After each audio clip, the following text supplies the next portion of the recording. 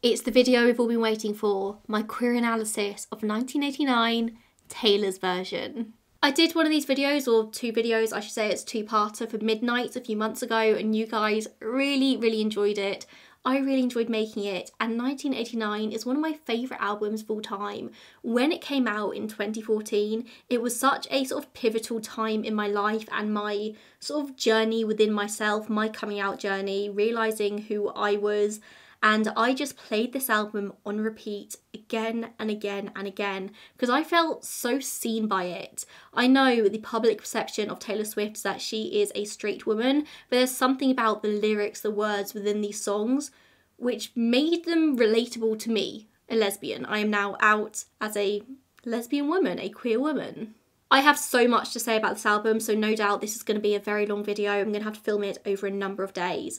But before I get into it, I do just want to preface this video with some things about queerness, queer culture, and queerness in relation specifically to Taylor Swift and her songs. In doing this analysis of 1989, I am not saying that Taylor Swift is 100% a queer woman. Like, that is not what the purpose of this is. In doing this analysis, I am saying I am a queer woman, a lesbian woman, and here is how I read and understand her music. Here is what her music is saying to me. Here is how I see the world, and that is reflected in the way that I perceive art. Speculation about somebody's sexuality is a sort of morally neutral act. Like, it's not a good thing, it's not a bad thing, it is just a fact of life.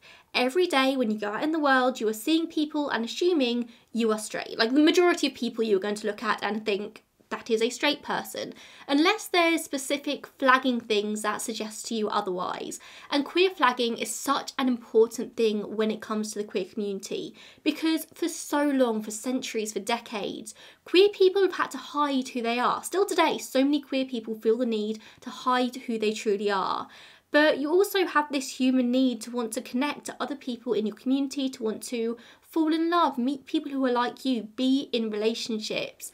And so to do so, the queer community has to flag to other queer people that this is who they are. Like, I am queer, I want you to know because you are also queer, but I don't want the rest of the world to be able to perceive that that is who I am. And there are like myriad ways that people have done this throughout history. This isn't a history lesson, I don't have time to go through it all with you.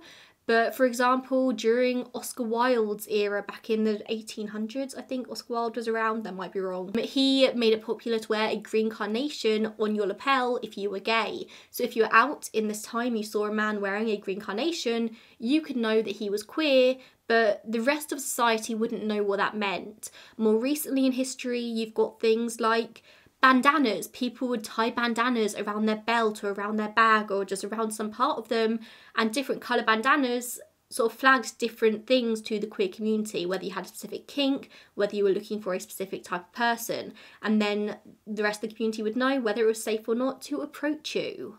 Ways of flagging nowadays for specifically queer women might be short nails. Short, clean nails is quite an important one. It might be certain haircuts, certain styles of clothing. For decades, Doc Martens shoes, they were a big signifier that somebody might be a lesbian. Nowadays, that is less applicable because obviously everyone loves and wears Doc Martens, but for many years, that was a signifier. I say all of this to say that looking out for other people flagging that they might be queer is something very inherently natural to queer people. And when people see or hear Taylor Swift songs and think that she is flagging, it's not an inherently negative thing. It's not an insult to think that she might be trying to say something to a certain group of people. Seeing flagging within songs is something that is only meant to be seen by queer people. It's meant to be that straight people hear this and don't think anything of it.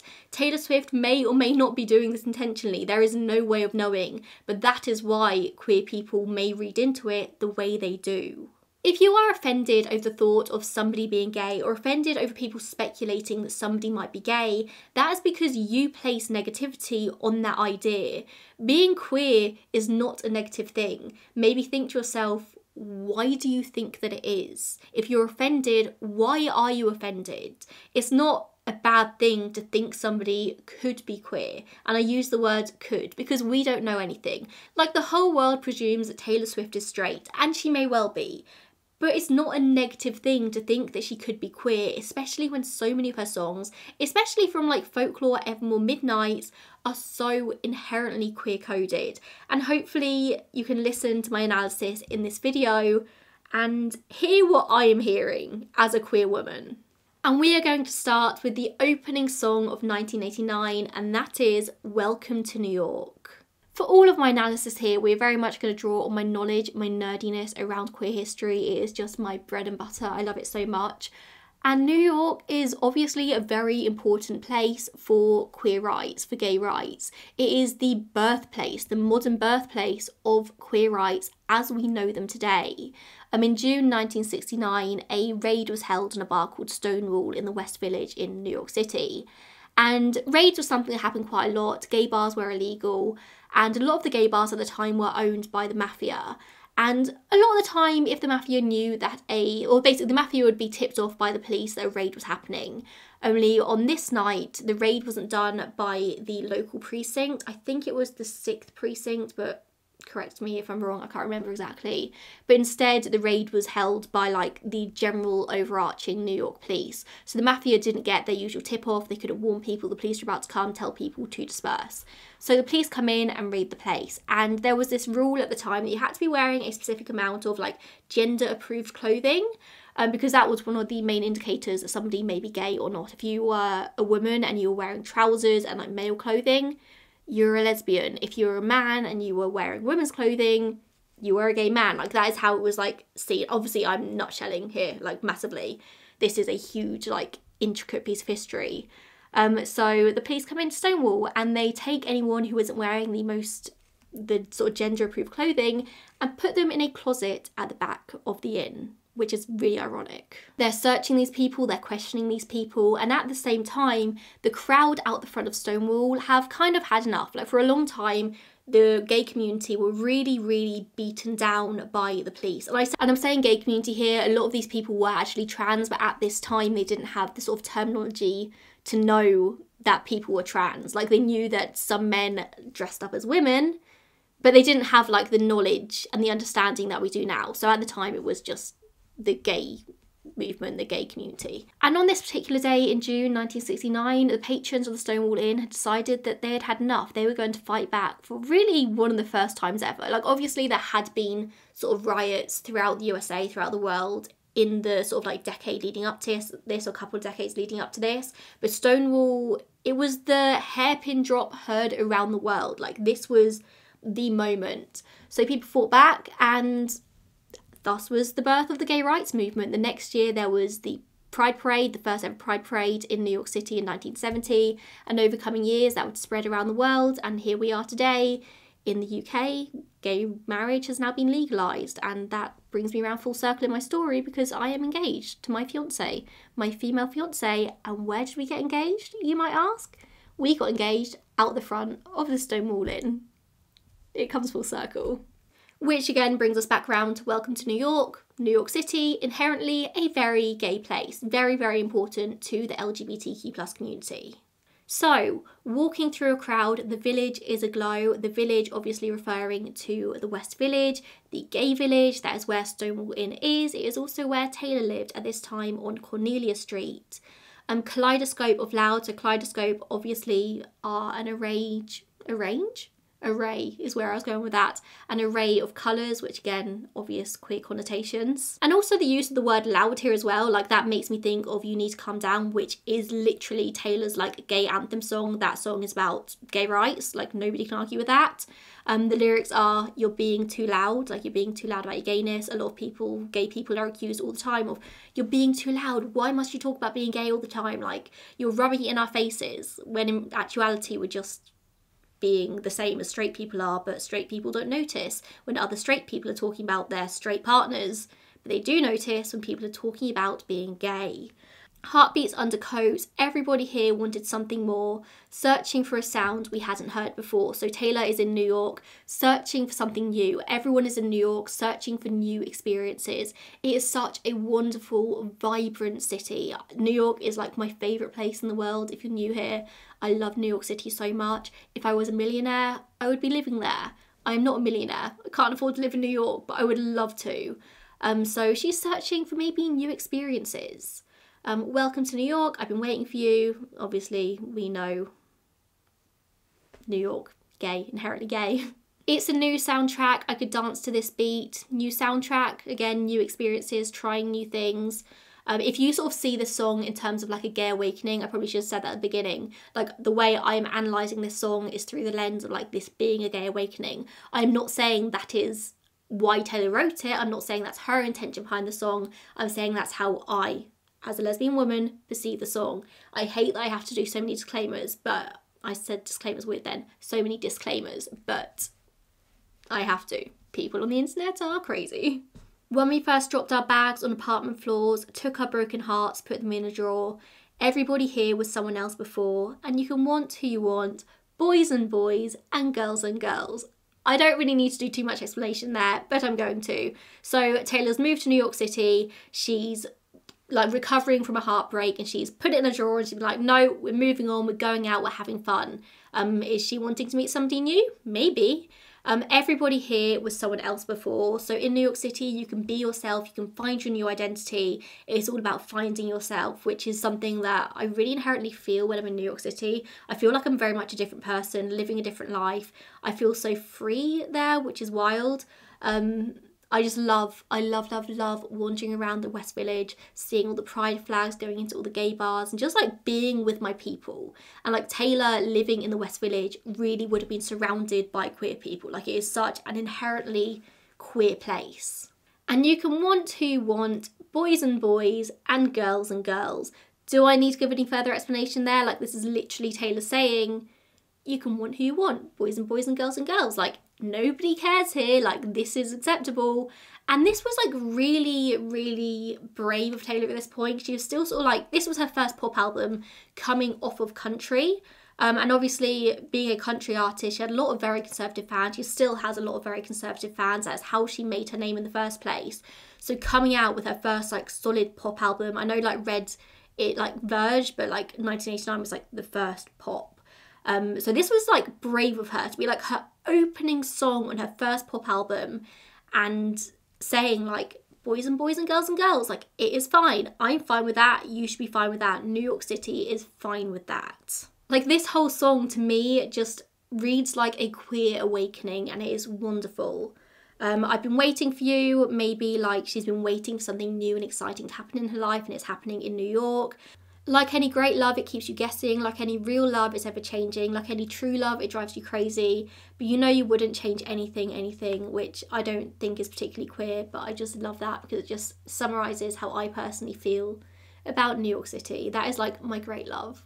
If somebody asked me like what my great love in life is, it's New York City.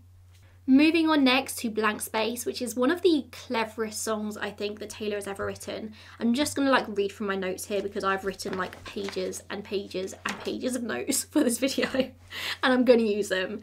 So this is a satirical song about how Taylor is perceived by the public or through the media. It reads to me, if we're looking at it through a queer lens, maybe about PR relationships and bearding. But basically Taylor has this very public persona, like how the media perceives her. She is a man-eater, she destroys all these men, she dates them, then dumps them, then moves on, like she's a slut, all this stuff. So Taylor wrote a song about that. She wrote a song about the public persona that she sees, or like persona in the media, because she said it was so weird because it was so different from who she is as a person. So she wrote a song about the person the media thinks she is, and it's so clever. But if you're looking at it through a queer lens, it could very much be about like PR relationships and bearding. So the song starts out with "Nice to meet you, where you been," which is obviously a very nice greeting. She is meeting somebody for the first time. She is bringing them into her life. I could show you incredible things. Magic, madness, heaven, sin. Sin is obviously quite relevant when it comes to the queer community. It is very much seen as a sin. We are told it is a sin all the time. Saw you there and I thought, oh my god, look at that face. You look like my next mistake. Love's a game, wanna play. So she sees love at this point as a game, or like she thinks the media... No, wait, how do I word this? The media thinks that she thinks love's a game. So she's saying like, do you wanna play? Like, let's do something fun with this. Like, let's have a fun time. If they think I think love's a game, then we're gonna do this. New money, suit and tie, I can read you like a magazine, ain't it funny, rumours fly, and I know you heard about me. This, I think, is so interesting. My annotation here is just rubbish.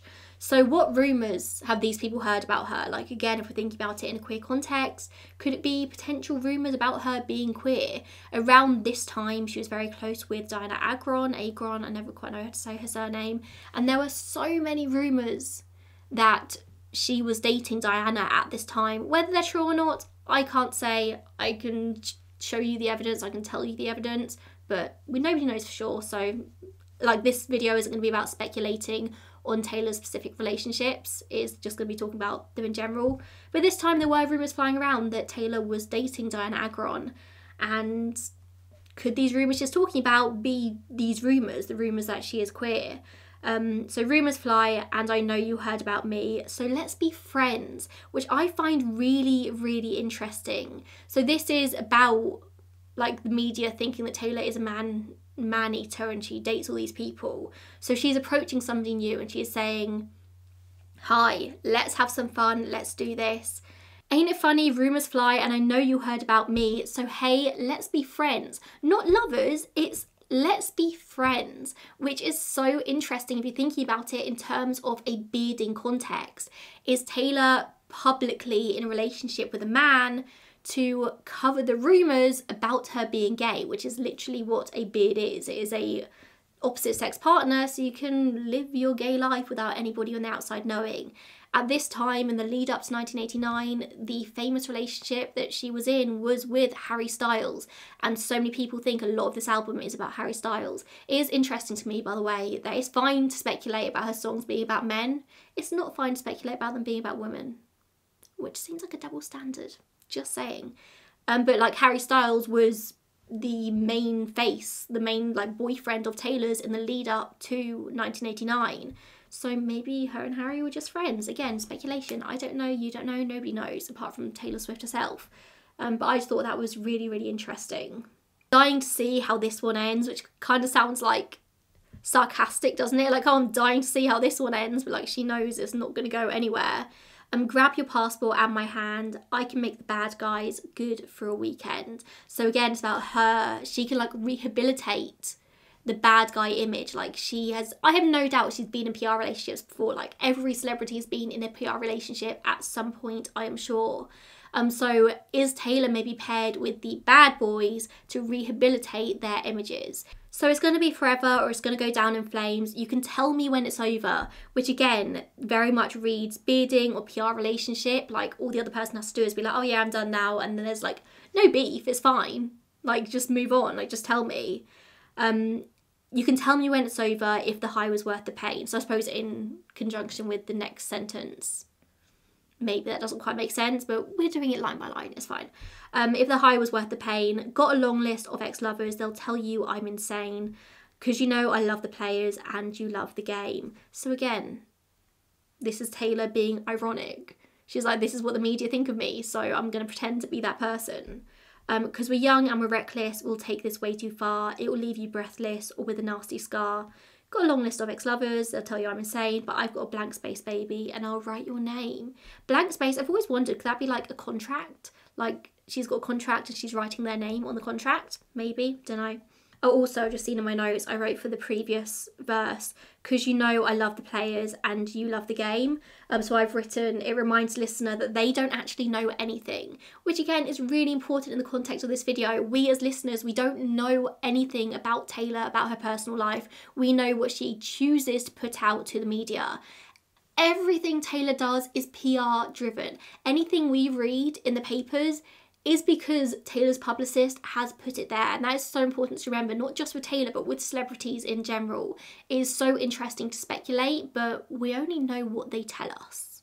Cherry lips, crystal skies, I could show you incredible things. There's something about the use of cherries in songs which are just so inherently queer, again referring back to my notes. A double cherry is very much a pseudonym. Is pseudonym the right word? I don't think that's the right word, but I can't think what the word I'm going for is. It's a code name, I suppose, for lesbians. So if somebody says somebody's a double cherry, that means they are a lesbian. Like, the imagery of cherry is used in so many queer songs. You've got I Kissed a Girl by Katy Perry and the cherry chapstick. You've got the song Cherry by Fletcher and Hayley Kiyoko. You've got Girls, Girls, Girls by Fletcher, which I literally just wrote Girls, Girls, Girls. Oh, yeah. I was like, what was the context of that? Girls, Girls, Girls by Fletcher is inspired, or is sampled, sorry, I Kissed a Girl by Katy Perry. And it's just like the actual lesbian version of I Kissed a Girl. And there's a line in Girls, Girls, Girls, which is, I sipped her like an old-fashioned, which Fletcher has literally said is inspired by Taylor Swift, because Fletcher saw Taylor Swift at an award show and Taylor was drinking an old-fashioned cocktail, and Fletcher said it was just the sexiest thing ever. So when she came to writing Girls, Girls, Girls, she drew on that experience. I sipped her like an old-fashioned. So gay. Stolen Kisses, Pretty Lies, You're the King Baby, I'm Your Queen, which is so funny because that is just like so unlike Taylor. There's something I can't like fully grasp why, but there's just something about that line, like Taylor today would never write that. Find Out What You Want, Be That Girl for a Month, Wait, the Worst is Yet to Come. Find out what you want, be that girl for a month. So again, if you're thinking about PR relationships, she is finding out what it is they want out of her. She's going to be that for a month, then she's going to dip and move on, because this is just a contract between two people. Screaming, Crying, Perfect Storms, I Can Make All the Tables Turn, Rose Garden Filled with Thorns. Hear me out on this one. This might be a stretch, but there's something about roses, which is such an inherently straight flower. Like, you have all these different flowers within sort of like queer history, queer culture, which are known to be like gay flowers, like gay signifiers. Again, we go back to the queer flagging. People would wear or reference these flowers all the time, so other people knew that they were gay. Like, Sappho wrote a lot about violets, and violets became a symbol of lesbianism. Then you've got lavender, so you've got the lavender scare. Just lavender is really, really linked with homosexuality. You've got carnations, like I mentioned earlier, with Oscar Wilde. I just dropped my phone, sorry if that was a loud noise for earphone users. Carnations, Oscar Wilde, very gay. Roses feel really, really straight to me, and that is a personal opinion, but roses are straight. But then you've got roses filled with thorns. So yes, it's straight, but it's dangerous. Keep you second guessing, like, oh my god, who is she? I get drunk on jealousy, but you'll come back each time you leave, because darling, I'm a nightmare dressed like a daydream. When this song came out, irrelevant to queerness, but just a point, because darling, I'm a nightmare dressed like a daydream, was that not the like title on every single person's Tumblr pages? Every person loved that line. So it's going to be forever, it's going to go down in flames, blah, blah, blah. I think that is pretty much, it's just repeated towards the end. Boys only say they want love if it's torture. Don't say I didn't warn ya. Again, like, love shouldn't be torture. You're doing it wrong. If love is hard, you are doing it wrong. Like, people love to romanticize the idea of like relationships being really hard and having to like really fight for each other. I personally don't believe that's what a relationship should be. Like, if you are fighting that hard to stay together, it's not meant to be. Move on. It's not working. But that is like such a straight way of thinking, like obviously generalizing, but within the queer community it's very much people communicate better, I feel. Again, generalization, don't come for me. I suppose I should be specifying I'm talking about personal experience and lesbian relationships here, but there's better communication, better handle on emotions, and so relationships can be less painful. When they get torturous, they do end. Lesbian relationships, when they end, they end, and they end disastrously, but they end when they need to. Found out the other day there's a really high rate of lesbian divorces, and this could be for so many different reasons, but it's actually speculated that it's not because lesbians are unhappier more than straight couples or gay couples. It's actually because lesbians have a better handle on their relationships, so when they are unhappy in a relationship, they're more willing to leave it than just live in a miserable relationship, whereas straight people are much more likely to stay just for the convenience of it, and because that's kind of what's expected societally, whereas there's no expectation of that on lesbians, which I found really interesting. And gay men, if they do get married, they're less likely to get married, but if they do get married, they're more likely to stay together longer than anyone else. Fascinating. And with that, let's move on to our next song, which again, I think is about bearding or a PR relationship. They feel very intertwined to me, and that is Style. So according to my notes, Style is another song about bearding, widely considered to be about Harry Styles, but they were actually barely linked. Like, Taylor and Harry were not together for very long, and there's very, very few actual photos of them out in the wild, I should say. People love the idea of Taylor and Harry because they are both these like global mega superstars. Like, I love the idea of Taylor and Harry. Like, I love that. If they were to get together now, I would freaking love it. Like, I am not a Taylor and Harry hater at all. I love the idea of it. I just don't believe that their relationship actually happened. I think it was a PR stunt, which breaks my heart because I do want to believe in it. It worked out for her that Taylor could then write a song called Style, which may well be about somebody else entirely, but just happens to make obvious references to Harry Styles. Just saying. Harry Styles is also widely considered to be queer, and he's actually much more open, kind of, in a way, about his queerness than Taylor. He's said before that he's never felt the need to label his sexuality, but he very often waves pride flags around on stage. He does it on the weekly basis. Taylor flags much more subtly, whereas Harry will literally have a pride flag or a bisexual flag on stage talking about queerness.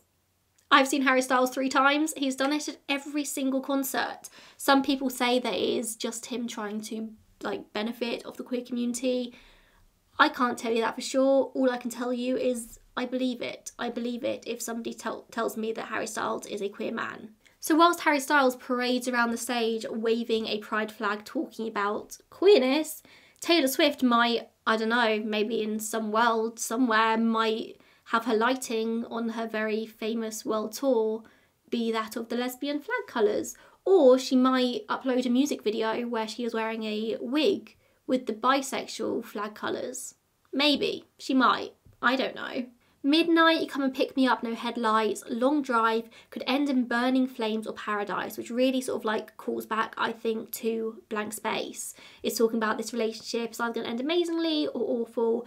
To me, again, it sounds like this is a pre-planned ending. It's going to either end in burning flames or paradise. It depends how the media wants to spin it. Fade into view, it's been a while since I've even heard from you. So this is somebody who is kind of in and out of her life. I should just tell you to leave because I know exactly where it leads, but I watch us go round and round each time. Again, that very much could be a bearding or PR relationship. You know what's going to happen. You come together, you get a few photos, people talk about it, you've covered each other's backs for a while, let's go on with our life. Again, I can also see this genuinely being a song about somebody that she's in a relationship with. Like, I'm not an idiot. You got that James Dean Daydream look in your eye, and I got that red lip classic Thing That You Like. James Dean is a really interesting reference to make here because James Dean was famously a bisexual man. Like, that is not argued with. Like, he is famously bisexual. His famous quote when he was asked whether or not he was gay was, "No, I'm not homosexual, but I'm also not going to go through life with one hand tied behind my back." Obviously, James Dean was around in a time where it wasn't safe to just go out and be like, I'm homosexual, I'm bisexual. I don't even know if bisexual was necessarily a word really used in this time, but he notably had a whole load of lovers of different genders. Elizabeth Taylor came out and said that James Dean was gay. You got that long hair, slicked back, white t-shirt. Long hair? Like, I know men can have long hair, but also long hair, woman. Also, long hair being slicked back is very much a queer flagging thing. That's a very gay way to have your hair. And I got that good girl faith and a tight little skirt. And when we go crashing down, we come back every time because we never go out of style. We never go out of style. I feel like I could do a really good dramatic reading of Taylor Swift songs. Crashing down, we come back every time. Again, I've written it could be a reference to bearding or PR. It's very easy to bring back around if things go wrong. So It Goes, He Can't Keep His Wild Eyes on the Road, Takes Me Home. So It Goes is actually a song on Taylor's next album, Reputation, and So It Goes just happens to be one of Taylor's just gayest songs ever. It is so lesbian.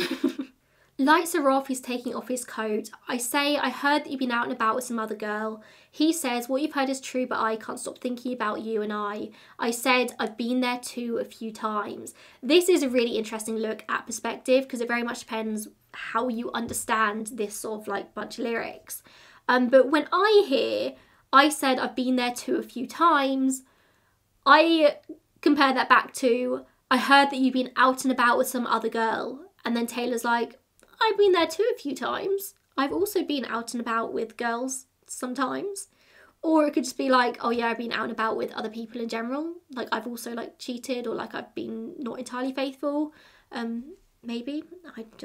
That's how I read it. But it just doesn't really make sense with the previous line. What you've heard is true, but I can't stop thinking about you. And she says, I've been there too a few times. So is it that she can't stop thinking about him? But that sounds weird. That isn't how like a conversation would go. And then it's just the same lyrics repeated. This is something that she does a lot in like 1989 particularly. Like I know it's very much a normal thing that you repeat lyrics towards the end of a song. But in 1989, the same lyrics are repeated like so many times. That is not a read on Taylor's songwriting skills, by the way. Like I die on the hill that she is this century's William Shakespeare. I will die for that. Moving on to Out of the Woods, talking about repeating the same lyrics again and again and again. This is a prime example. Looking at it now, it all seems so simple. We were lying on your couch. I remember you took a Polaroid of us, then discovered the rest of the world was black and white, but we were in screaming colour. The rest of the world was black and white, but we were in screaming colour. I remember having this same discussion when I was talking about Midnights. There's some sort of reference to grey. What song is it? I can't remember, but there's like grey versus like a rainbow, which very much quite obviously could be interpreted as black and white, grey being heterosexuality, and screaming colour, the rainbow being the queer community, being LGBTQ+. Like to me, that is so obvious. You've got the black and white expected relationship, and then you've got this other relationship which is screaming in colour. It's prideful, it's exciting, there's so much happening, and it makes sense in this context that it could be a queer relationship. Again, I've said that Out of the Woods is sort of more bearding, or maybe it's like making peace with your sexuality, maybe it's hiding. There are so many queer interpretations of this. Looking at it now, last December, we were built to fall apart, then fall back together. The use of the word built here is again really interesting. Who is building this relationship? It sounds like it's being built from the outside. So the idea going into this relationship was they were built to sort of like fall apart, then fall back together. It was meant to be tumultuous, maybe to keep the media interested in it, to keep them talking about this rather than the other things that Taylor might have been doing in her personal life. Like, let's make this interesting as somebody from the outside sort of conducting all this.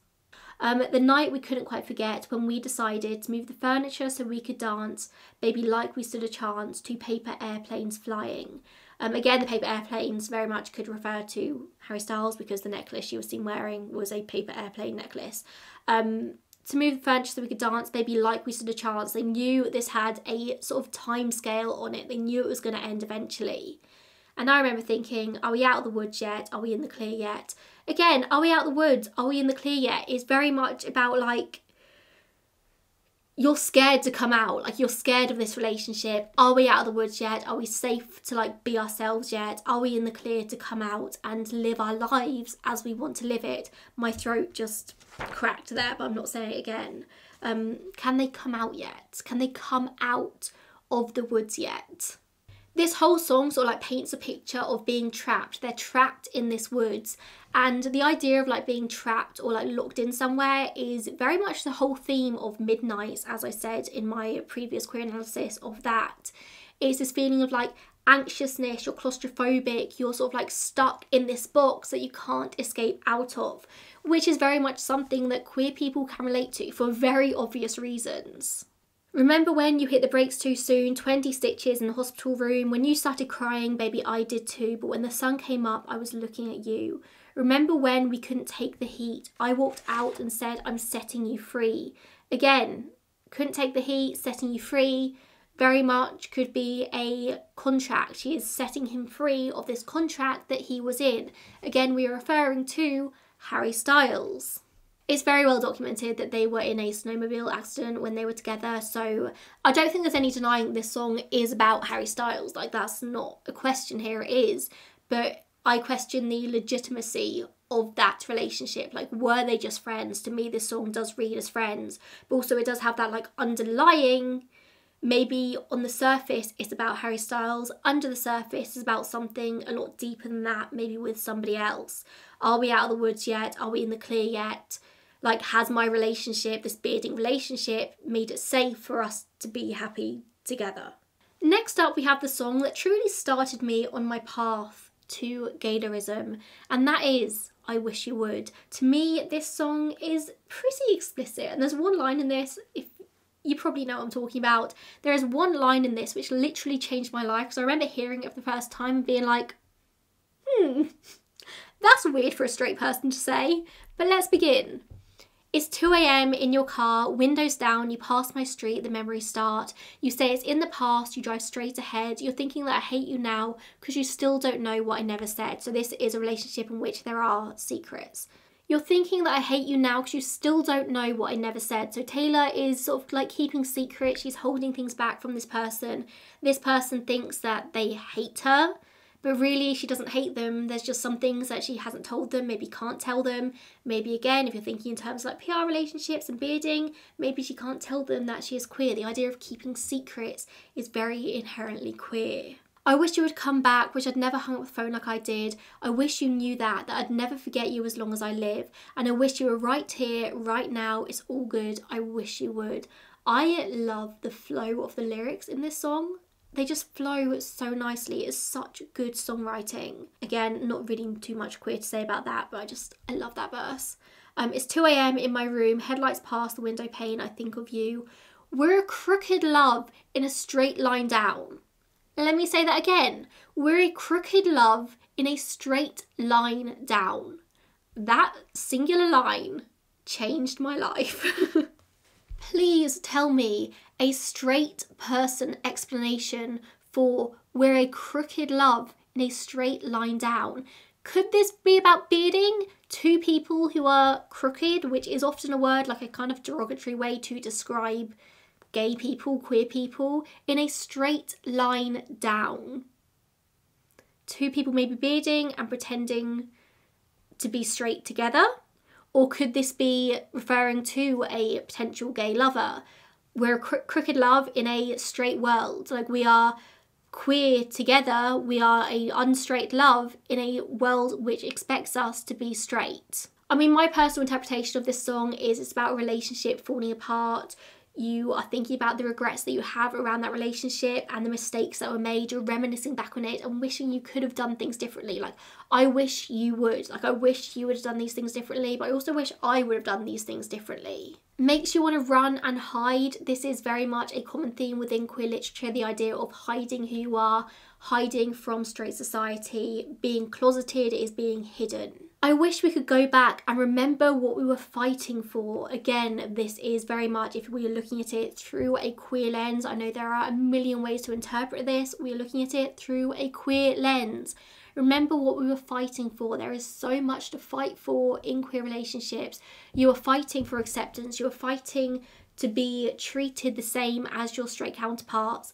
There are so many people in my life who I would never ever describe as homophobic, who are nothing but supportive, but they still treat me and my fiance differently than they do our straight counterparts, and we are constantly fighting to be taken seriously, because I feel like a lot of the time people feel more comfortable if they think of us as friends who live together rather than people in a romantic relationship. So we're always fighting for that equality, fighting to be fully accepted.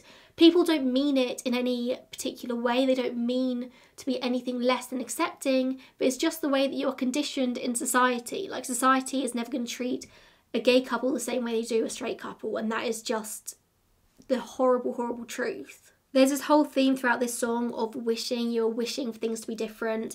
I spend a lot of my time wishing that the world was different. It's about having regrets. It's if you go back and do things differently, this is what you would do. This mad, mad love, could this be Taylor saying the world thinks our love is mad? I don't think it's mad, but like this mad, mad love. Also, it's very intense love, potentially. Makes you come running to stand back where you stood. Again, she then repeats the we're a crooked love in a straight line down line. She feels very strongly. She wants people to hear this line. Makes you want to run and hide, but it made us turn right back around. Maybe this could be interpreted as a relationship where somebody is in the closet, like you're saying, I wish you would come out of the closet, I wish, I wish, I wish. But that person, for whatever reason, is not willing to do that, and so obviously makes the relationship very, very difficult. Okay, it's a new day. We have a new piece of Taylor Swift inspired clothing. Last week I had the folklore cardigan, today I have my Cornelia Street jumper. What will I have for the third part of this video? You'll have to wait and find out. We're going to jump straight back in with Wildest Dreams. I wasn't actually going to analyse this song because this has never really given me very many like queer vibes. Like when you're just listening to it at face value, just the vibes, they're just not there. However, when I looked at this for this analysis, I actually think I have quite a lot to say. And the first thing I want to say is the music video. The music video for Wildest Dreams is very old Hollywood. It's very reminiscent of Elizabeth Taylor. And Elizabeth Taylor was rumoured for many, many years, still rumoured today, to be a queer woman in whatever capacity that is. And this is a rumour that has followed Elizabeth Taylor throughout her entire legacy and while she was alive as well. And I do find myself wondering if maybe Taylor was trying to draw some parallels there, maybe. I don't know, this is all speculation, but there's that.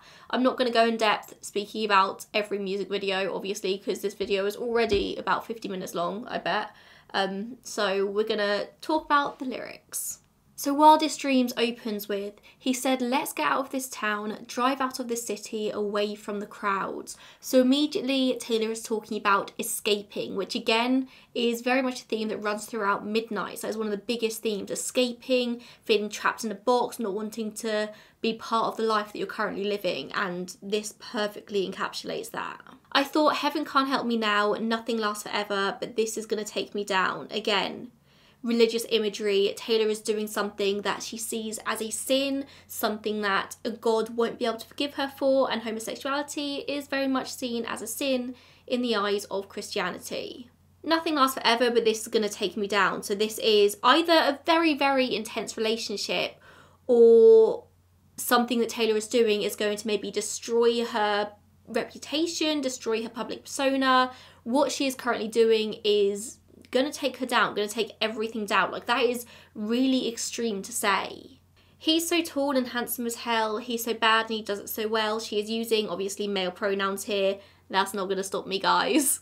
But it's the next line here that is really interesting to me. I can see the end as it begins. So again, this is maybe Taylor, if you think about it in terms of bearding, she already knows how this is gonna end because it is contractual. Like, they've already laid it out.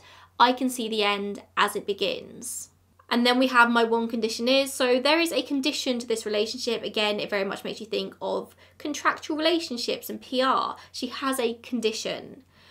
Say you'll remember me standing in a nice dress, staring at the sunset, babe. Red lips and rosy cheeks. Say you'll see me again, even if it's just in your wildest dreams. So it certainly seems here like Taylor's saying, like, we can't be together, so you've got to remember me in your dreams. Like, why can't Taylor be with this person? She's like, please just remember me, don't forget about me. And this is very reminiscent of Evelyn Hugo. I point back there because my Evelyn Hugo book is right there. That very much feels like a sentence that would be in that book, like, please move on, live your best life, but don't forget me. Like, remember me as I am right now. Again, red lips also is reminiscent of Evelyn Hugo. And after Maroon on Midnight, anything that evokes any sort of thought of red lips is now gay to me. Red lips, so Scarlet, it was maroon. I said no one has to know what we do, so again, very much keeping secrets here. His hands are in my hair, his clothes are in my room, and his voice is a familiar sound. Nothing lasts forever, but this is getting good now. Honestly, I know if the Hetlers get a hold of this, they're going to be like, it's male pronouns, it's male pronouns. Like, if queer people never saw, or like queer women, I should say, never saw any queerness in the use of he, him pronouns, so much queer literature would just go down the drain. Like, you can't take that to mean like, oh, this is exclusively about men, so I can't take it like personally at all, because otherwise so much media is just like removed from our grasps. Like, male pronouns don't really mean that much. And also, especially with Taylor, like, I can't take any use of a pronoun seriously after, oh, what's the song? Wait. The very first night, Taylor's version, From the Vault, we have, Because they don't know about the night in the hotel. They were riding in the car when we both fell. Didn't read the note on the Polaroid picture. They don't know how much I miss you. They don't know how much I miss her. Might make sense in that like rhyming couplet. But no, they don't know how much I miss you. It's almost like Taylor wanted to draw attention to the fact that this rhyme doesn't make sense. It's almost like Taylor is saying, like, look how much I can play with my lyrics, with my words. Like, none of it means anything. It doesn't have to mean what you think it means. I also do wonder about, like, the perspectives in this song as well, because Taylor seems to switch between, like, first person to third person here, like, really abruptly. He's so tall and handsome as hell. He's so bad, but he does it so well. And when we've had our very last kiss, my last request is. So, like, he's so tall, but we... Do you get what I mean? Like, in a narrative sense, it doesn't make sense. If anybody has a more succinct, more concise way to explain that in the comments, then please do it, because I feel like my brain is working away from me. I can't, like, quite grasp the point I'm trying to make here. Also, earlier, I mentioned the red lips, but I didn't mention the sunset. Sunset is the lesbian flag colours. Sunset is very much the kind of theme of the Eras tour. Like, the colouring of the Eras tour is, again, lesbian flag colours, sunset colours. Also, side note, is going to be the colour theme of my wedding. If people outside ask, the colour theme is sunset. If people like close to me ask, queer people ask, the colour theme for our wedding is lesbian flag. You'll see me in hindsight, tangled up with you all night, burning it down. So she is talking to a lover here. They're going their separate ways. She's like, you'll look back on this. You'll think about the nights that we spent together in bed, tangled up all night.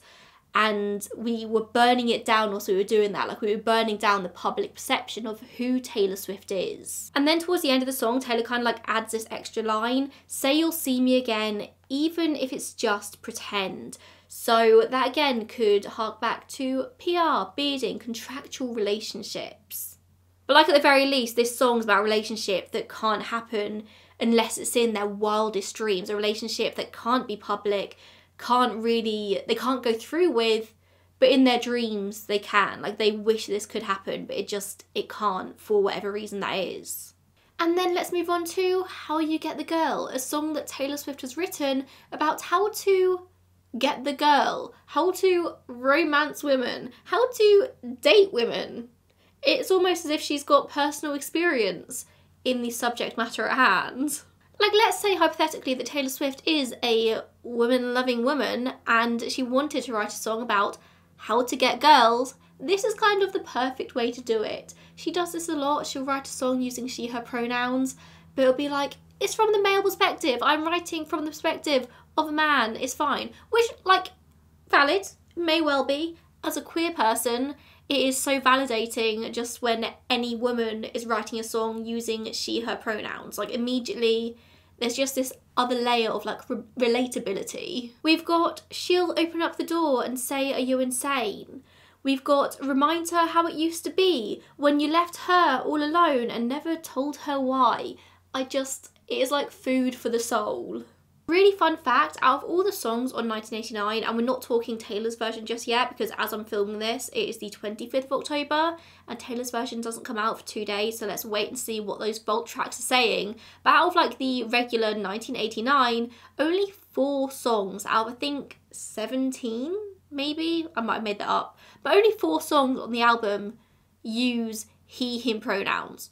4. That's it. Everything else is very ambiguous. Those 4 are Style, Wildest Dreams, which obviously we've just discussed, New Romantics, and You Are in Love.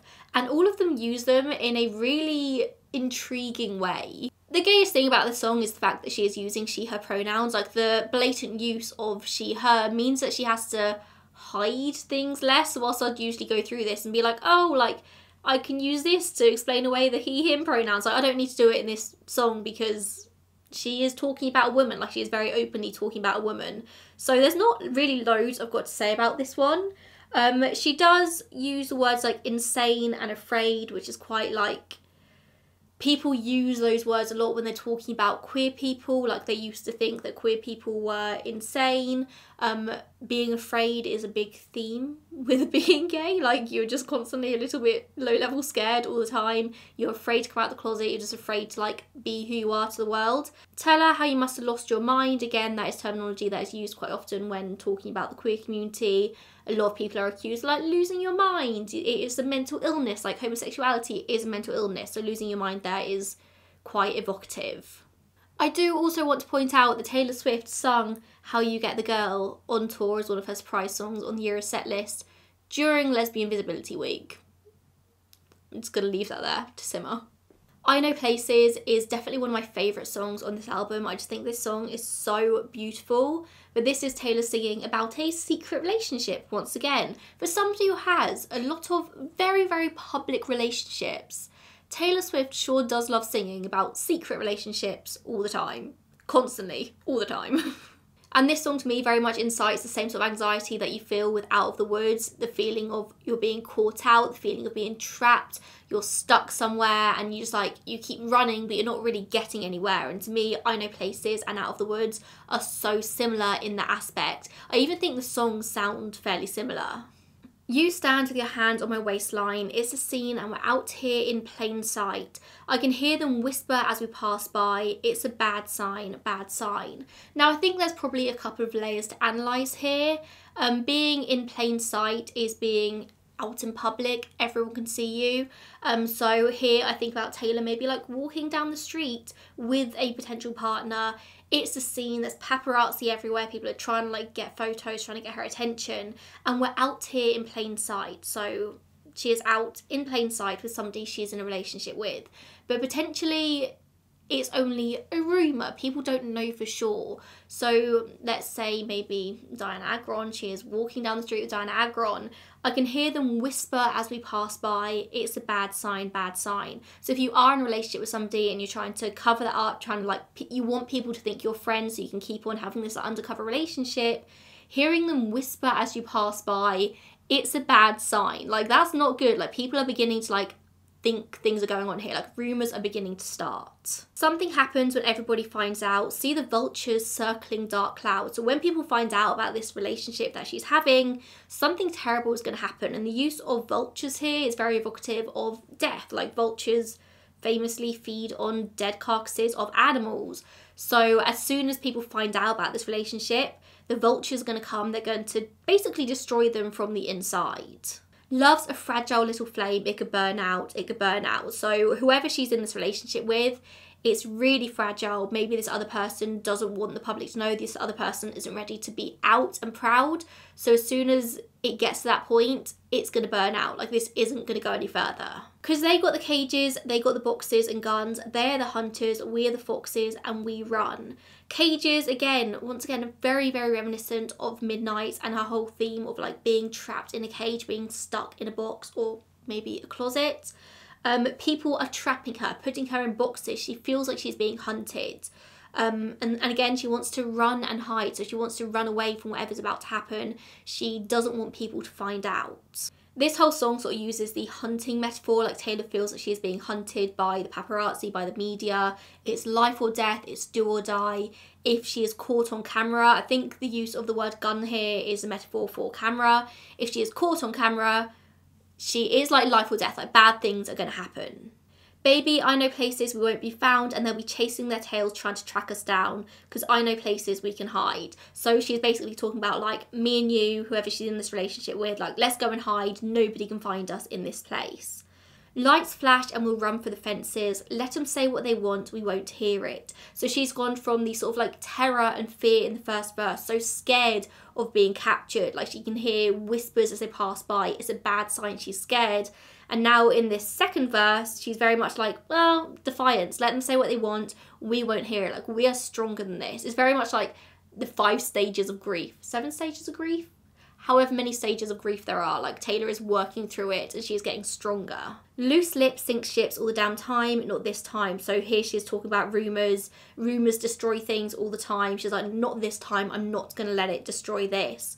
Just grab my hand and don't ever drop it. My love, they're the hunters and we're the foxes and we run. So again, it's this defiance. She's like, I'm not going to let this beat us.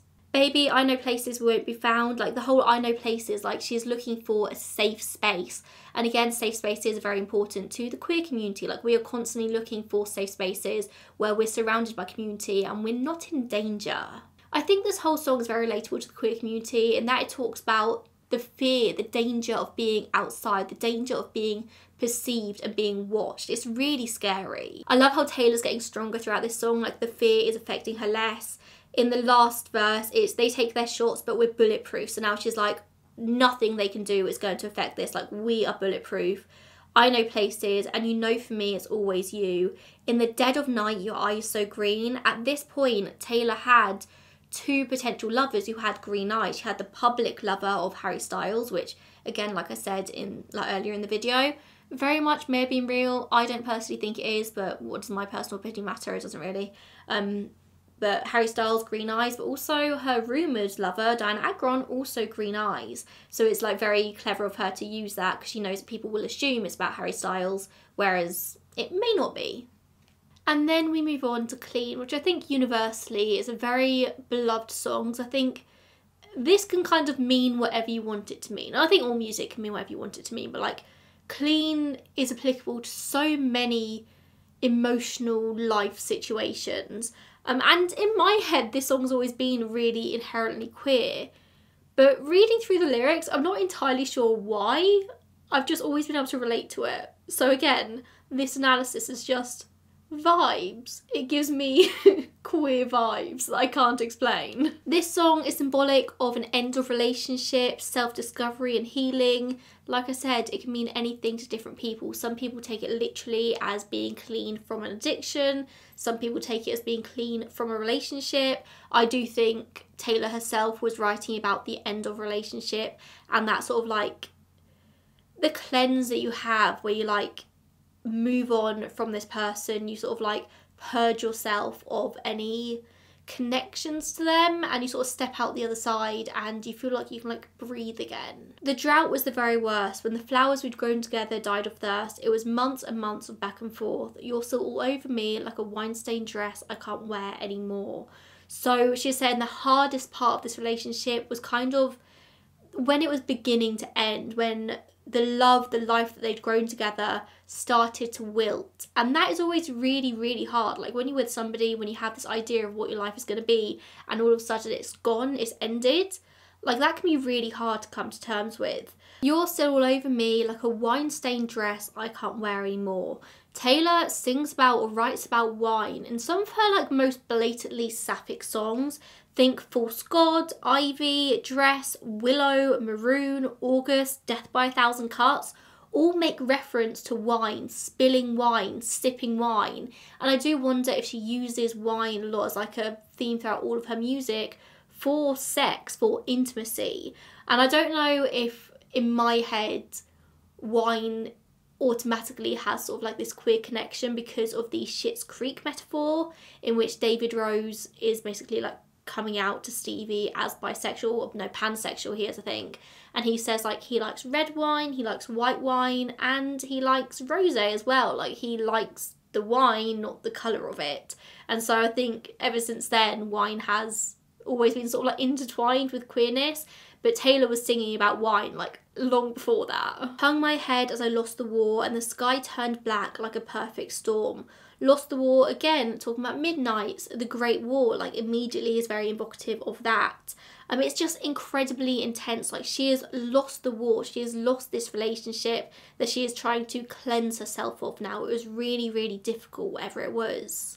It's very clear in this song that her whole sense of being was very much tied up in this person that she was in a relationship with. And I think that's scary because whenever you're in a relationship with somebody, like you kind of become one. Like you can try and be individual as much as you want, and that is something that me and my partner, my fiance, really strive for. Like we still want to be individuals, we don't want to be like a couple, but inherently like you are going to be thought of as one, like you come as a pair. The water filled my lungs, I screamed so loud but no one heard a thing. For me this is very much about feeling like unseen, feeling invisible. I remember when I personally was closeted, I just wanted to like scream it from the rooftop and be like, I am gay, like somebody like recognised this within me. Somebody asked me, like something, like it was so isolating and so horrible because I wanted to be, like I wanted to be who I was so badly, but just saying the words was so difficult. Like I literally found it impossible, but at the same time I wanted to like scream it from a rooftop. And it was a real like journey for me coming to like be comfortable with saying the words. And now it's like once I said it, the floodgates opened, which is also quite relevant with clean, and it was easy. All it took was that just like one time. So Taylor was like, I screamed so loud but no one heard a thing. Like I'm screaming this at the top of my lungs and why is nobody noticing? Could it be her being like, I'm putting it in my music, like I'm making it so clear that I'm queer, but why is nobody seeing it? Because I can't actually come out. This really does link to You Need to Calm Down from Lover, which some people do theorise as part of Taylor's like failed coming out era, but the lyrics in You Need to Calm Down are literally, you need to calm down, you're being too loud. With the lines like 10 months sober, I must admit, just because you're clean don't mean you don't miss it. I do wonder if that could refer to queerness, so she is now out of this queer relationship. She's like trying to like go cold turkey and like not be queer anymore because it's not like viable with her public persona, but she misses it. Like just because you're clean of this relationship, of whatever this was, doesn't mean you don't miss it. And now that I'm clean, I'm never going to risk it. So again, now that she's clean, is she never going to risk coming out? Is she never going to risk being in another queer relationship? Like she's washed herself clean of that like era, so she's just not going to risk it again, which we may theorise she did risk it again. And now we move on to the 3 songs that were only on the deluxe version of 1989, and I truly believe that Taylor saved the most blatantly queer songs for the deluxe version only. Like these songs are so gay. And we're going to start with my favourite Taylor Swift song of all time, maybe one of my favourite songs of all time, full stop, Wonderland. First up, I would be doing a disservice to this song if I didn't reference the cover shoot that Taylor did for the magazine Wonderland, in which she is boyfriend Taylor looking like a lesbian woman. The hair slicked back, the black and white. So gay for Wonderland magazine. The lore with this song goes so deep, and I'm going to have to try and do my best to analyse this without referencing too much Taylor's like rumoured relationships, but I might reference it a little bit because it's kind of relevant, or quite relevant. So Wonderland is obviously inspired by Lewis Carroll's Alice in Wonderland from 1865. And I have a really fun fact for you, a queer history fun fact for you about Alice in Wonderland, because it is this book which actually popularised the word queer. Before like Alice in Wonderland, the word queer just like wasn't really used, but it's used so much in this book. I've written in my notes here, Lewis Carroll uses it multiple times. Literally, he uses the word queer in every single chapter to represent the odd incidents that occur in Wonderland, like the differences between Wonderland and real life. And a lot of queer people can very much relate to this, like the feeling of not belonging anywhere. Flashing lights and we took a wrong turn and we fell down a rabbit hole. This is Taylor falling into a relationship that she shouldn't have been in. She is literally describing she took a wrong turn, she fell down a rabbit hole. She took a wrong turn and she fell somewhere that she shouldn't be, but somehow she's ended up here. It's maybe about a mistake, a friendship that's become more, which is very gay. Also, gay, wrong turn. A lot of people think that being gay is wrong. She took a wrong turn. You held on tight to me because nothing's as it seems, and spinning out of control. That feeling of your first queer relationship, that feeling when you're discovering who you are, you do feel like you're spinning out of control, like you can't control what's happening to you. It's scary and the world is just like turned on its head. Didn't they tell us don't rush into things? Didn't you flash your green eyes at me? Haven't you heard what becomes of curious minds? So don't rush into things is something I think probably a lot of queer people have heard. This is definitely something that I heard when I was coming out. It's like, oh, it's a phase. Like, don't rush into things. Like, be careful. Like, you don't really know what you're feeling. There's like very much a invalidation when you're queer. Like, people are always telling you like, oh no, you're wrong. It's just a phase. Don't worry, you'll get over it. Like, it's just this one person. Like, apart from this one person, you're definitely straight, right? Like, don't rush into a relationship because you'd never know. Didn't you flash your green eyes at me? Again, green eyes. That is a running theme throughout 1989. Harry Styles versus Dan Agron. Haven't you heard what becomes of curious minds? A line so queer, so gay, that I actually think I'm going to get it tattooed on my body. That is not me over-exaggerating. I'm literally going to get the words curious minds tattooed here, I think. I'm still pondering, but I think I'm going to do it. This line, where do I even begin? I've written in my notes here, it screams to me of a first proper sort of like foray into gayness. It's all like very new and exciting, like you've never done these things before, like it's scary, but it's fun. You're just like really curious about everything. But of course, as you'll see in the rest of the song, it has the usual crashing down, as tends to happen in a lot of relationships. But the words like curious minds have so many layers. Like Taylor's saying, like, haven't you heard what becomes of curious minds? Like she is experimenting, she is stepping outside of the heteronormative box that society has put her in. I think curiosity is such an important part of being human, and I think it's such an important part of being queer, because you've got to sort of like cut down or like push down all those walls that society have tried to like box you in. You really have got to be like curious enough to like look beyond those walls, and I just love this line so much. Haven't you heard what becomes of curious minds? And also it's kind of like a threat, isn't it? Like, haven't you heard what becomes of curious minds? Like, bad things happen if you're curious. That's kind of what society tells you. Bad things happen if you step outside of this heteronormative box I keep referencing apparently. But it's like it's not enough to stop you. Like, you're curious, you're going to do it anyway. This song just screams to me of like your first proper foray into like queerness, into gayness, into like exploring that area of yourself. Didn't it all seem new and exciting? I felt your arms twisting around me. I should have slept with one eye open at night. So again, it is her usual like, this is all going to come crashing down around me. And we found Wonderland, you and I got lost in it, and we pretended it could last forever. And life was never worse, but never better. This is so like multifaceted. This is Taylor being like, this is the best that my life has ever been. Like, this is so exciting. Like, I am having so much fun. But also this is the worst because I'm in a closeted relationship that I know that I can't publicly come out with. I can't share this love for the world. So like, it's the worst, but it's also the best. So we went on our way. Too in love to think straight. Too in love to think straight. That is a lyric that Taylor Swift wrote and then recorded and then released in the deluxe version of this album. Too in love to think straight. Please tell me a heterosexual explanation for too in love to think straight.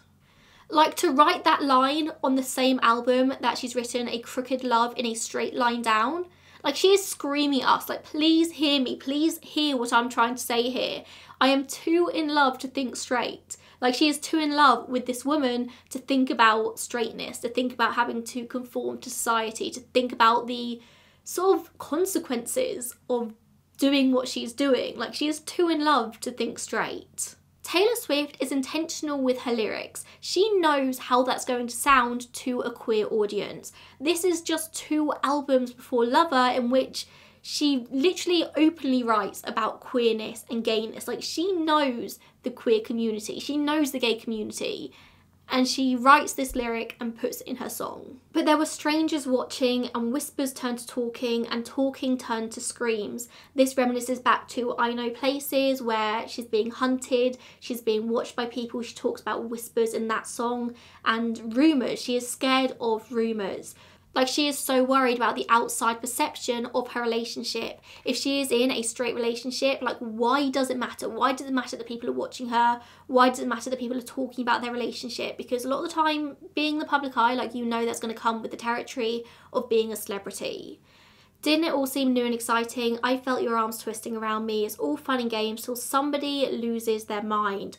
Somebody in this relationship couldn't cope with the sort of, like, analysis anymore, the rumours anymore, being in a potential closeted relationship anymore. It was all fun games up till that point, and then it got very serious very quickly.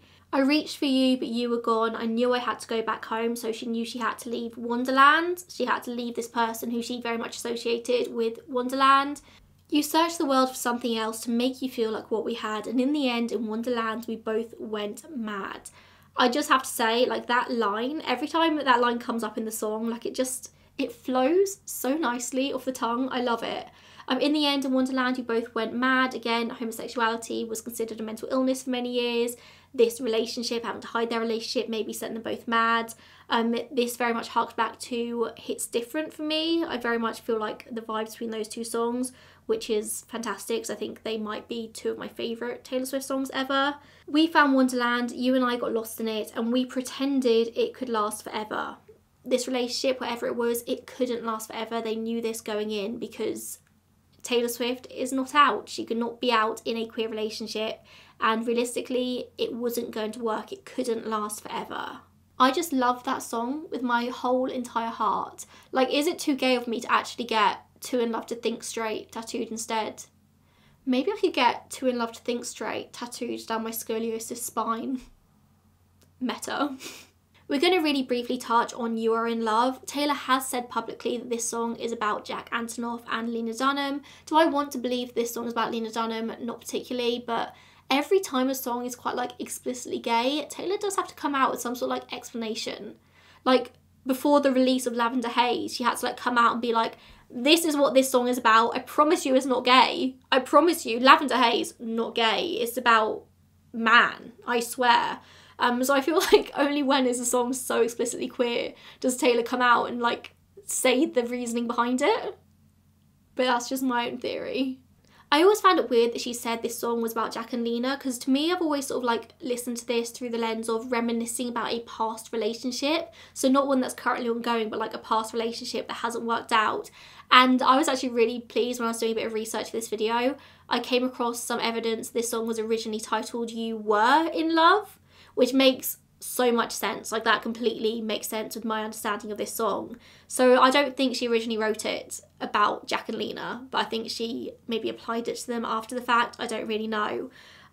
This song I've written down screams lesbian, it screams being coy, scared to sort of like share this love with the world.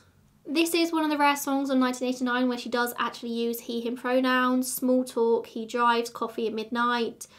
He says, look up and your shoulders brush, blah, blah, blah. One night he wakes, strange look on his face, pauses, then says, you're my best friend.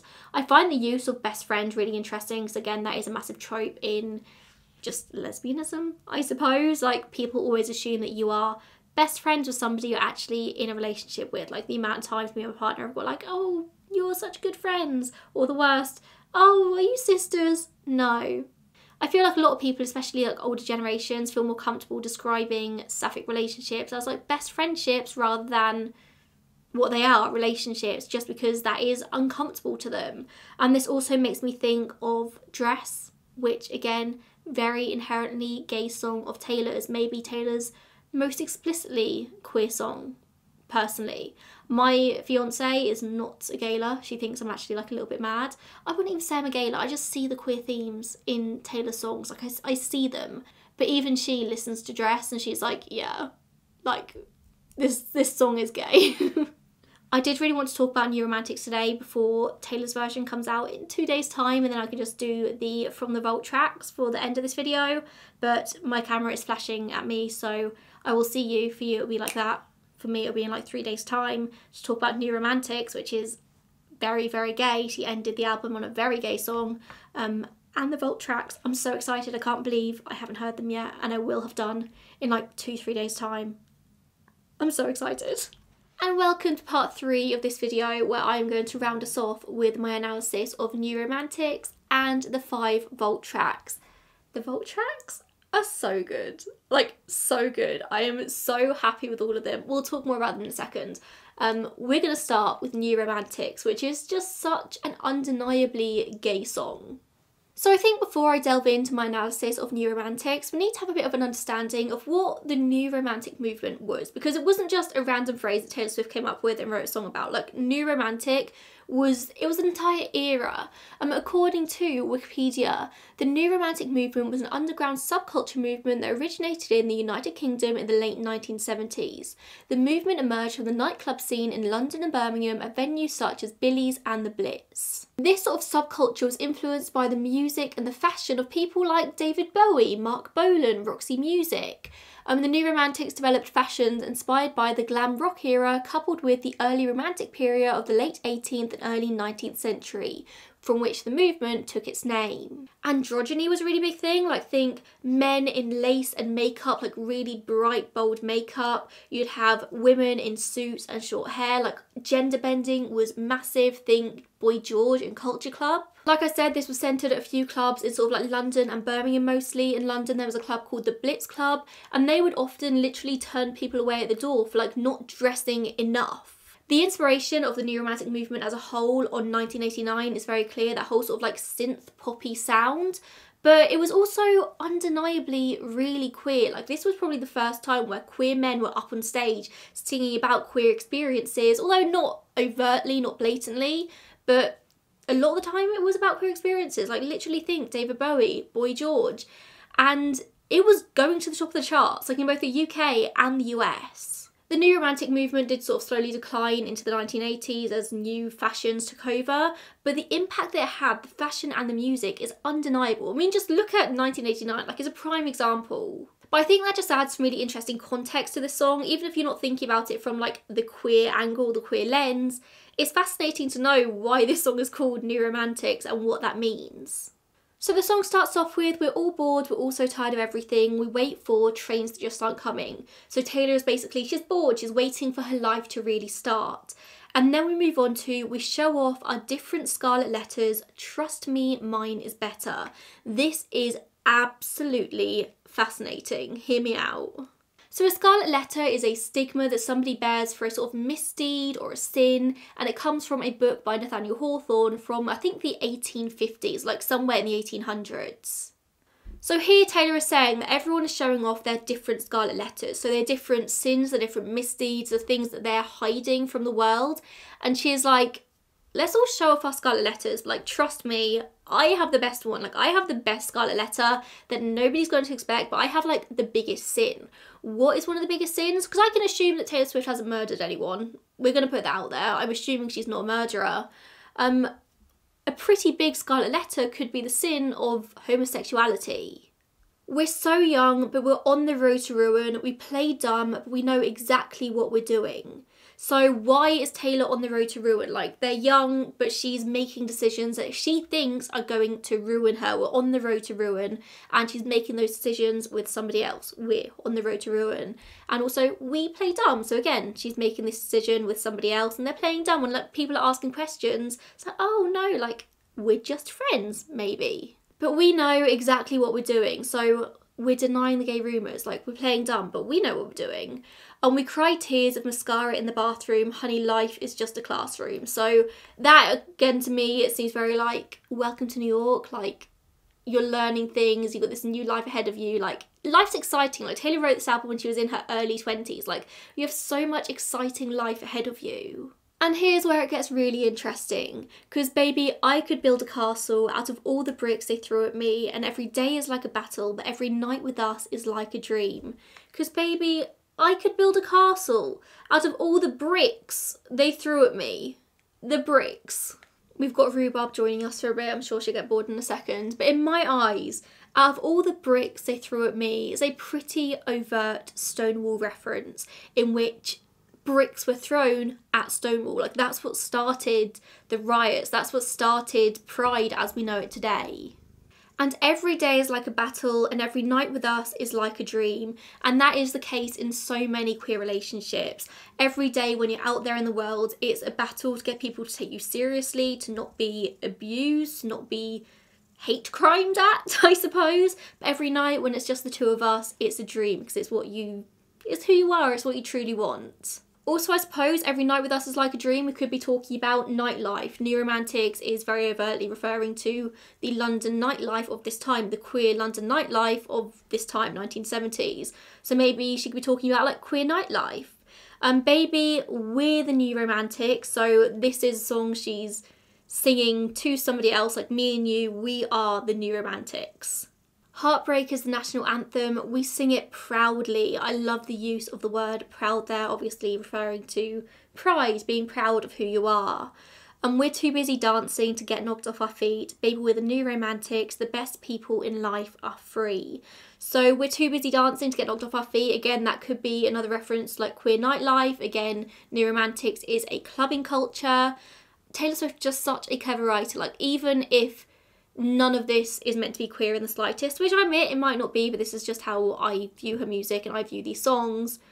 Just the references, like, it's so clever. Like, new romantics, then she's singing about like clubbing and dancing, because that's what the new romantic era was. It's so cool. Free, maybe, to love whoever they want when they want. Like, they're happiest when they're free, maybe. And we're all here, the lights and noise are blinding. Again, clubbing, we hang back, it's all in the timing. It's poker, he can't see my face, but I'm about to play my ace. So again, I see this as Taylor is in a club, like she's dancing with her friends and maybe somebody's come up to her and is trying to hit on her. It's poker, he can't see it in my face because it's dark, but I'm about to play my ace. Now this is really interesting, because whenever Taylor sings about card games, I instantly think back to Cornelia Street and Card Sharks. It's poker, he can't see it in my face, but I'm about to play my ace. What would an ace be for somebody like Taylor Swift when somebody's hitting on her? Rhubarb, come down here, you're being very rude. It could be that, sorry, I'm gay, I'm about to play my ace, like I'm not interested because I'm gay. We need love, but all we want is danger. Again, all we want is danger. Maybe she wants to come out and she wants to be living this out and proud life, but she knows it's dangerous, but also she wants it. And we team up and then switch sides like a record changer. I've seen some people say switch sides could be bisexuality. The rumours are terrible and cruel, but honey, most of them are true. So Taylor's got all these rumours out there about her at this time in her life. She's got the press saying all sorts of things.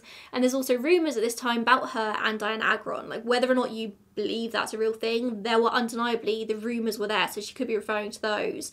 But honey, most of them are true. So she knows she's got all these rumours out there, but most of them are true. The other biggest rumour about Taylor at this point in her life was just that she was a slut, which we'll be talking about in the next song, Slut. But she's outwardly saying, like, that's not true, like, I'm not a slut, like, it's not wrong of me to, like, want to date around and, like, be with people. But this rumour, the rumour that she's referring to here, well, honey, most of them are true. It could also be in reference to rumours about most new romantic artists in this time. David Bowie, Boy George, Adam Ant. And then we move down to Please Take My Hand and Please Take Me Dancing and Please Leave Me Stranded. It's so romantic, which to me, it just sounds so sarcastic. I don't really have much gay context for that. I just think that's so sarcastic and really funny. She's kind of like romanticising the fact that none of her relationships are going to go anywhere. Like, she knows at the end of this she's going to be stranded because maybe she is queer. She can't come out for whatever reason, or for some quite obvious reasons, I think. And so she's like, oh, let's romanticise the end of this relationship. Like, let's romanticise when you leave me stranded and I'm stuck, but we're going to make the best out of it. This is genuinely one of Taylor's best songs ever. Like, the subtext to this song is so genius. And I love how this is how she closes out, like, her very, in my mind, explicitly queer album. Like, her first explicitly queer album. Like, she ends it on the lines, "Baby, we're the new romantics, the best people in life are free." Okay, let's talk vault tracks, because I love these vault tracks so much. They give me such like 1989/Midnights vibe, which I love. I love Midnights as an album. Like, I know some people really don't like Midnights. I love it. As a pop girly, Midnights, so good. And a lot of people are saying these vault tracks sound too much like Midnight, so Taylor's lying about them being 1989 vault tracks and said she's just taken rejects of Midnights, put them on it. I don't believe any of that, but I do think Midnights as an album is meant to be the kind of sister album to 1989 because their sound is inherently really similar anyway. And of course, Taylor wrote these vault tracks back in 2014, 2013, whenever she wrote them, but she wouldn't have necessarily produced them at that point. So of course, them being produced now in 2022, maybe she did it, I don't know. They would sound more similar to her current vibe than her 1989 vibe. Okay, I'll get off my pedestal, I just had to say that. Like, I will not hear vault track slander for 1989. I'm not hearing it. Or Midnight slander. No. No. In terms of queerness though, like queer analysis of the vault tracks, I really don't have loads. I've been saying throughout this video, which I've filmed like over the course of a couple of weeks, that I don't believe in Harry Styles and Taylor. I think I said like in the first bit I filmed, like I love the idea of Harry and Taylor, but I do believe it's PR. I must admit the vault tracks have kind of like thrown a spanner in the works. I'm probably more on the side of it not being a PR relationship now than I was before. But also I still don't fully believe it. I don't know. But we are going to start the analysis with Slut, which by the way, one of the best song names ever. I must admit, with a name like that, I did expect to love the song more. I don't dislike the song. It's probably my least favourite though of the vault tracks. Don't kill me. So to start our queer analysis of Slut, I want to point out the fact that slut and bisexuality are often seen as kind of synonymous. I don't believe that. That is not a personal opinion. I identified personally as bisexual for many, many years, but a lot of people do think that bisexual people are inherently slutty because apparently it's slutty to like both genders, which is ridiculous. But if you're looking at it from a queer angle, that could be an interesting analysis to make. In this very first verse here, we have Taylor basically just like listing colours. We have flamingo pink, we have aquamarine. Later in the song, we have tangerine. I think that could be interesting to look at in comparison to Out of the Woods, where she's saying the rest of the world was black and white, but we were in screaming colour. I made my analysis of that earlier in the video. Basically, screaming colour, pride, like the rainbow is there. Taylor has said herself that this song is a play on discussions around her dating life at this time because she was relentlessly slut-shamed for just dating multiple people, like people in their early 20s and teenagers do tend to do. And the media absolutely took that and ran with it. Like Taylor was thought of as a slut for so many years. And so this was Taylor basically like taking that idea and putting it on its head and being like, if you're going to call me a slut, then I might as well be like in love. Like if you're going to do it, I might as well like do what you're saying I'm going to do, but as long as I'm in love, I don't really care. She said the only reason this one didn't get put on the album is because she already had Blank Space, and Blank Space obviously was a very sort of similar vibe, similar idea, and this song feels very LA, whilst 1989 is her New York album, and obviously it is LA. Like you've got Sunrise Boulevard, you've got, what else we've got? Handprints and Wet Cement, obviously like the Walk of Stars? What is it called? Walk of Stars? That sounds wrong. Am I thinking Walk of Shame? Hollywood Boulevard. You know what I'm trying to say. I did see a fantastic analysis of this. I think I saw it on Twitter or like Threads or somewhere about how each verse in this song seems to be about a different muse. So Taylor's like, if you're going to call me a slut, then I'm going to make a song in which each verse is about a different person and you're never going to know who is who. Which I think I agree with. Like, I think that does make sense. Just from the way she's talking about the muses and sort of singing about their time together, they all do seem sort of different. We've got the line, love thorns all over this rose. Obviously roses are inherently very beautiful, like they're a symbol of beauty all around the world, but this rose is covered in thorns, like it's painful, it's gonna hurt. And again, maybe that could symbolise some sort of queerness, because in the next line it says, I'll pay the price, you won't. So whoever Taylor's in a relationship with, or whoever Taylor is sort of like seeing at this time, she's saying like, I'm going to pay the price for this, like you won't. Which in the context of the song being about slut shaming totally makes sense. I'm not trying to say it's not about that, because she's going to pay the price for, like she's going to be the one called a slut, and this other person, the guy, whoever it is, isn't going to be, because like he's a guy, they're allowed to do that, whereas she will because she's her. But also you could say that maybe if she's in a relationship with a woman, somebody of the same sex, she's going to pay the price for that. The other person will probably be able to like slip under the radar and have it forgotten about quite quickly, but Taylor isn't going to have that luxury. Oh, and I also love the line, lovelorn and nobody knows. I looked up the definition of lovelorn, and it's being very unhappy with an unrequited love, which doesn't make sense in the context of this song, I don't think, because she's talking about being slut-shamed by the media for being in this relationship, but she's saying she's lovelorn, so she's got an unrequited love that she's very unhappy about, but nobody knows, which is fascinating, don't you think? I love this verse where she says, everyone wants him, that was my crime, the wrong place at the right time, and I break down, then he's pulling me in a world of boys, he's a gentleman, which I don't have much of a queer analysis for that. I just love those lines. I think they sound really good, but also they're really interesting. If I was to guess, I would say that it's about Harry Styles. In a world of boys, he's a gentleman. He was in a boy band. He's surrounded by boys, but he is like the gentleman. He stands out. Everybody wants him, or everyone wants him. That was my crime. Obviously, everyone wants Harry Styles. I'm a lesbian. I want Harry Styles. I want him. I've always wanted him. I had I had a post come up on my Facebook from 13 years ago, like literally 2 days ago, and it was I love Harry Styles, and that was when they were still on the X Factor. 13 years ago, I was tweeting about my love for Harry Styles, and they were still on X Factor. You can't beat me. OG. You're not saying you're in love with me, but you're going to. I find that really interesting because this whole song sort of gives me the vibes of Cornelia Street. Obviously not that it sounds like Cornelia Street at all, but it's the same idea of like Taylor basically begging somebody to want her back and like begging for that love to be returned, and somebody not being entirely sure, like somebody being like 1 foot out the door all the time. Half awake, taking your chances. It's a big mistake, I said. It might blow up in your pretty face. The use of the word pretty is really, really interesting here. Again, it could be referring to Harry Styles because undeniably that's a very pretty man, especially back in this era. But pretty is generally a word used to describe women rather than men.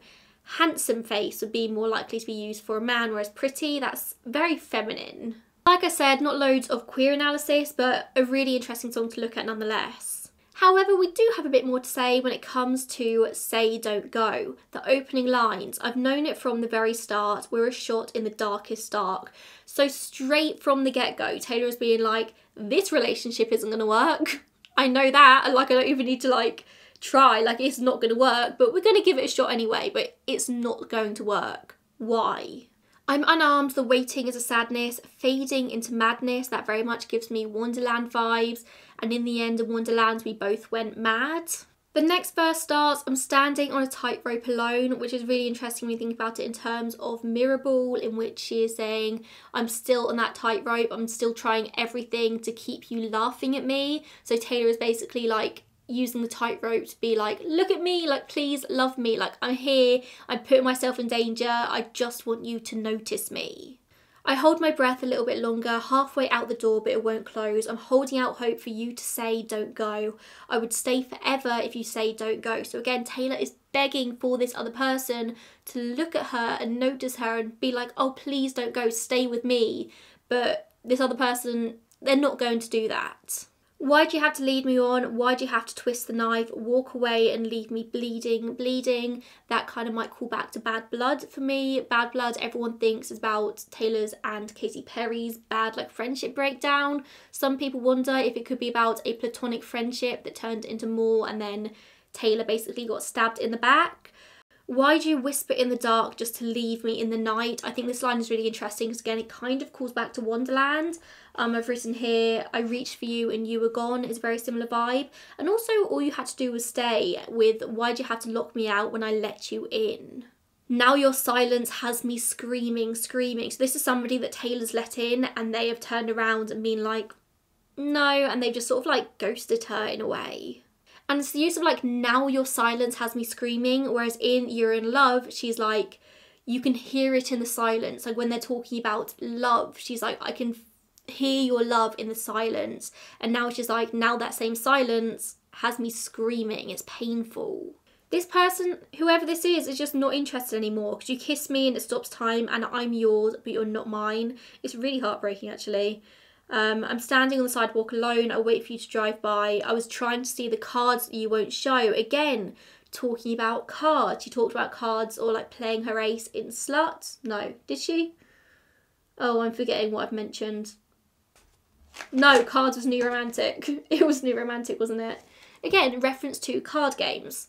It seems to me like at first Taylor wasn't really interested in this muse and they put in the work to like make her like them, and then to them maybe it was like a game. We all know people like that. I'm sure we've all had crushes on people who fought for us and fought for us and fought for us, and as soon as we've shown them attention they've turned around and been like, oh actually no, I just enjoyed the game.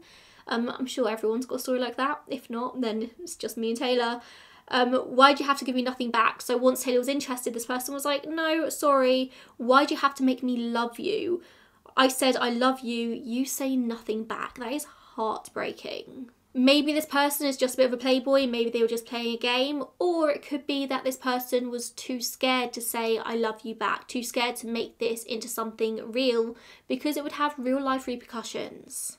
Oh, Now That We Don't Talk is such an interesting one to analyse. This song gives me such big Mastermind vibes. You know, talking earlier about like 1989 and Midnights being very like similar vibes.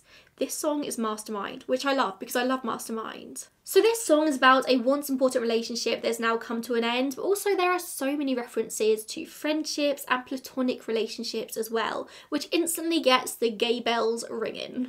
Honestly, to me, this song screams that you're in a relationship with somebody who's refusing to tell other people that you're in said relationship. So around all like their friends, you need to pretend to be like just platonic, your buddies, your best friends. And then one day you stop turning up because you and this person have broken up and everyone's wondering like, where's Taylor gone? Like, why doesn't she hang out with us anymore? And obviously I do understand that some friendship breakups can be quite traumatic, quite traumatizing, I know from experience, but often you don't stop being friends with everyone else they're friends with as well. So this is a relationship in which Taylor has removed herself from an entire friendship group. You went to a party, I heard from everybody, so Taylor is hearing this after the fact from everyone else. You part the crowd like the Red Sea, don't even get me started. Did you get anxious though on the way home? I guess I'll never ever know now that we don't talk. Why is this person going to a party and then getting anxious on the way home? Could they maybe be hiding something? I remember I used to like go to social gatherings and try so hard to like be straight and not let anything go, like especially when I was like 17, 18 years old, like going to like sixth form parties, and I'd go home and I'd be so anxious that I'd said something that would make somebody think that I might not be straight, and it used to like go around my head all the time. One of the craziest things that I have learnt in adult life as a queer woman is how little straight people think about sexuality. And that blew my mind because as a gay person, my sexuality is on my mind like every second of every day. Like, it's something I think about constantly, and from speaking to other queer people, like it's exactly the same for them. Like, people are like, oh, people make being gay their personality, but like you kind of do, because it's such a big part of your life. It's something that you've really got to be aware of all the time to keep yourself safe. I can't remember where I was going with that. Did you get anxious? So maybe this person was anxious about letting something slip, maybe. I guess I'll never ever know now that we don't talk. So Taylor's already stopped speaking to this person. You grew your hair long. Again, she could be using Harry Styles as a sort of beard here because Harry did grow his hair long at some point after this. Long hair Harry, what an era. But also that could be very much referring to a woman. You grew your hair long. Not many men grow their hair long. And from the outside, it looks like you're trying lives on. So this person isn't very happy with their life. So they're trying all these different personalities to find where they might fit in. Maybe somebody who was trying to pass as straight. But I guess I don't have a say now that we don't talk. I called my mum. She said it was for the best. Remind myself the more I gave, you'd want me less. This is very relevant to Stay Don't Go. It's very much the same kind of vibe. Like, the more interested you are in somebody, the less they're interested in you. I cannot be your friend, so I pay the price of what I lost and what it costs now that we don't talk. I cannot be your friend. So you go through all this thinking like, oh, Taylor's singing about a romantic relationship, and now it's, I can't be your friend. So I pay the price of what I lost. Like, is Taylor, or was Taylor in a relationship with somebody who was saying to her, like, we've just got to pretend to be friends. Like, when we're around people, just be friends. And Taylor got to a point where she's like, I can't do that anymore, so I'm going to pay the price of what I lost. I'm going to let you go and I'm going to hear about you from everyone else, and people aren't going to be particularly sensitive because they don't realise the like relationship that we had, but I can't be your friend. Like, I cannot be your friend anymore. What do you tell your friends we shared dinners, long weekends with? To me, this is so damning because, again, there's no heterosexual explanation for this line. If Taylor was in a romantic relationship with somebody of the opposite sex, why would they not have told his friends that they were in a relationship? Like, why would it be a secret? I'm sure there's some reasons why people might want to keep it a secret, maybe, but like, in the context of this song, just doesn't make sense. So Taylor's saying, like, what do you tell your friends we shared dinners and long weekends with? Like, why are you telling them that I'm not around anymore? The truth is, I can't pretend it's platonic, it's just ended. So I can't pretend it's platonic. she can't pretend that she's in a platonic relationship with this person because in her mind it's romantic. Why does this person want her to pretend that they are in a platonic friendship? I don't have to pretend I like acid rock or that I'd like to be on a mega yacht with important men who think important thoughts. Guess maybe I am better off now that we don't talk. So Taylor is now like got to a point where she's like made peace with it and she's thinking of all the things she didn't necessarily like about their relationship. She doesn't have to pretend that she likes acid rock, which I actually want to Google what acid rock is because I'm curious.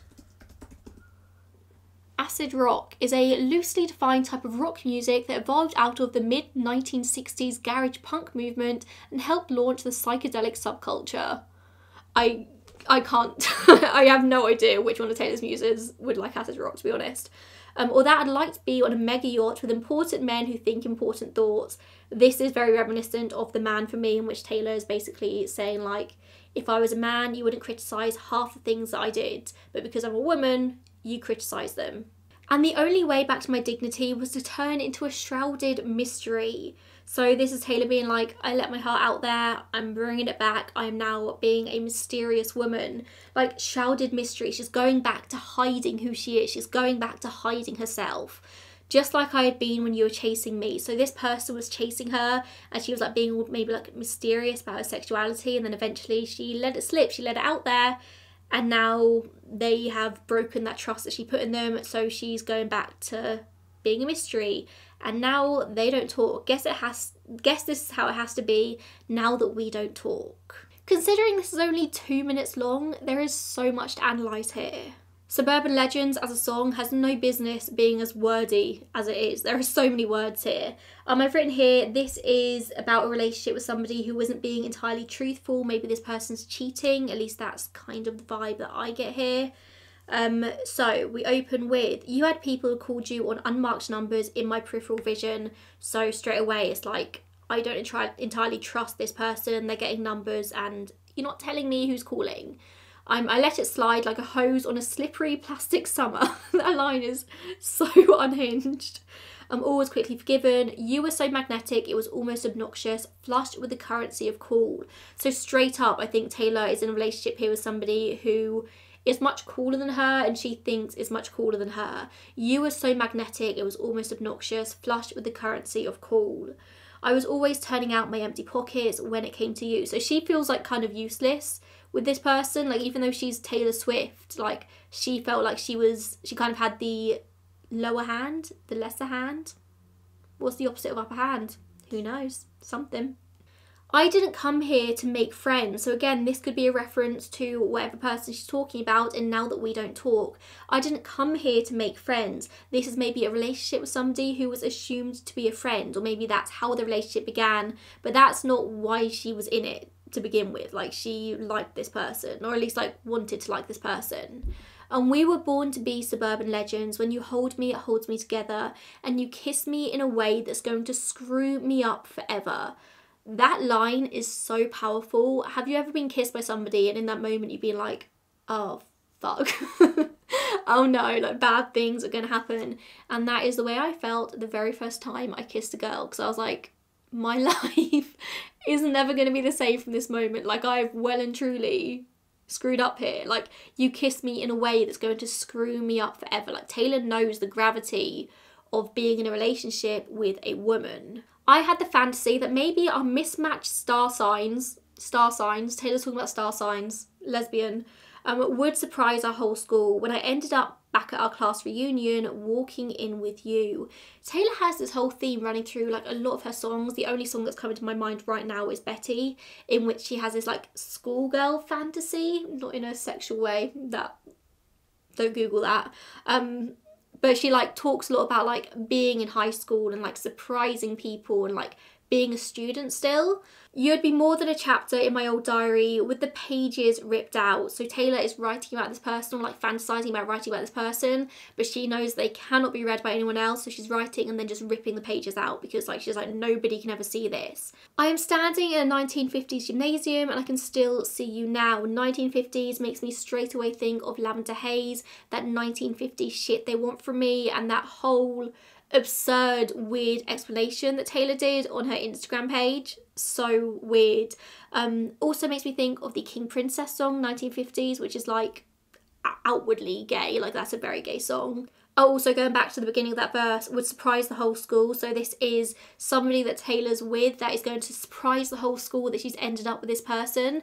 She's kind of got this like fantasy of like bringing this person to like a high school reunion or something, like shocking the hell out of everyone. Again, it just reminds me of Betty. Like, kiss me on the porch in front of all your stupid friends. Betty, I don't care what you say, that song, in my soul, in my heart, is gay. Towards the end of the song, we have I broke my own heart because you were too polite to do it. Not much to say about that. I just love that line. But it's like Taylor being like, I'm removing myself from this situation, from this relationship, because you're being too polite, you're being too nice, and I just need to get myself out. Waves crash on the shore, I dash to the door, you don't knock anymore, and my whole life's ruined. Whole life's ruined. That is very lesbian drama of her. Like, very much like dramatic. And our final song today is It Over Now? Like I said earlier, I always believed that Harry and Taylor was PR, and this song is the thing that's made me question myself. But it's the blue dress on a boat line. Like, that line, it threw me for a loop, I'm not gonna lie, but we're gonna go with it. We do know that Taylor does love to sprinkle in like misdirection in a lot of her songs. Like, she'd be very clearly singing about a woman, like Dress is so gay, and then she does buzz cut and your hair bleached. Like, really that, you know, that was like Tree Payne being like, this song is so gay, like throw in something that's straight, please, I beg you. On a more serious note though, like, if Taylor is queer, don't come for me, why would she go to the effort of bearding in real life if she's just gonna then like openly out herself in her music? Like, that doesn't make, like, she wouldn't do that. So it does make sense that in a lot of her songs, which potentially are about women, she will sprinkle in some things to like throw off the general public. However, I do want to say this is by far my favourite Vault track. This song it's so good. I love how the beginning sounds like Labyrinth. I haven't quite thought about the connections between those two songs yet, if there are even any connections, so don't expect that kind of analysis from me. I also love how much heat Harry's caught on the back of this song. Like, people are like, Harry's a cheater. Like, have you seen that man? Have you seen, you think he's going to settle with one woman, even if it is Taylor Swift? I don't think so. But also, like, Taylor is openly saying in this song as well, like, she also cheated. Like, neither of them were faithful. Like, Harry cheated, Taylor cheated. They weren't, like, it was never going to work. That's what the whole song is about. So I don't understand why Harry's got so much flack for it, to be honest. Like, baby, was it over when she laid down on your couch? Was it over when he unbuttoned my blouse? So yeah, Harry had girls lying down on his couch, but Taylor had other people unbuttoning her blouse. Like, neither of them were faithful here. Come here, I whispered in your ear, in your dream as you passed out. Baby, was it over then? And is it over now? So this is an entire relationship which has been sort of like fraught with these sort of like cheating allegations, neither of them being able to be like 100% like honest with each other. And it's like, was it over then? Or is it over now? Like, only as a result of this conversation? Like, or has it always been over? When You Lost Control, Red Blood, White Snow, a very obvious callback to Out of the Woods and the alleged snowmobile crash. Blue dress on a boat. I'm going to put the photo up here now. Like, this is apparently Taylor escaping after a very like bad time with Harry. I'm not entirely sure of the lore on that one. Your new girl is my clone. Harry has a type, apparently. In this song, Taylor seems to be making it incredibly obvious who she's singing about, which kind of makes me think there is an underlayer of meaning here, because Taylor is never this obvious. Like, is she just trying to deflect some of the attention? Like, it's so wildly obvious that it almost feels like too obvious for me, but then also maybe that is why these are the Vault tracks and didn't make it onto the actual album back in 2014. Maybe. And did you think I didn't see you? There were flashing lights. At least I had the decency to keep my nights out of sight. So whatever was going on in this relationship, I don't even know if they got to a point where they were like, they qualified their relationship as like a boyfriend-girlfriend relationships. Clearly they were both like messing around with other people. Taylor's like, at least I had the decency to keep my nights out of sight. Like, Harry might be her like muse publicly for most of 1989, but incredibly clearly from this song, she was seeing other people as well. There were more people in this era than Harry Styles, even if you're just like taking it at face value. Taylor was just like, at least I'm doing it on the down low. Like, everyone knows what you're doing. There were only rumours about my hips and thighs, so obviously she could be referring to the slut sort of shaming rumours here. Oh Lord, I think about jumping off of very tall somethings just to see you come running and say the one thing I've been wanting, but no. This is very overdramatic of you, Taylor. It's very overdramatic. But she's like, I want to like do something really extreme so you actually notice me, but she's like, I just feel like one in your like conveyor belt of girls, whereas I'm like really interested in you. Like I will drop everyone else if you come running to me and say the one thing I've been wanting, which might be I love you based on the other songs, who knows. This song is so good. Let's fast forward to 300 awkward blind dates later. This bit of analysis I'm not going to claim for my own. I actually saw it on a TikTok video, which apparently I didn't like, so I can't find it again, so apologies. But I saw somebody saying that the 300 awkward blind dates later is really interesting because Taylor Swift is not going on blind dates. She's not going on a single blind date, let alone 300 blind dates. Like that is just not safe for her. Like that is not safe at all. So the person I saw on TikTok was maybe saying that a whole relationship was 300 awkward blind dates. So it was the same blind date with the same person 300 times because it was a bidding relationship. It was a PR relationship. It wasn't real. So they were all just awkward blind dates. I'm sure there is so much more I could say about this song, and I'm sure as I listen to it over the coming weeks and I see more analysis online, I'm going to be like, oh my god, how did I not see the song was much gayer than it was? But on face value, there's just not loads I can pick out of this song, but I love it. It's just such a good song. I don't care if it's gay, I don't care if it's straight. It's just so good, and I'm going to leave my analysis there.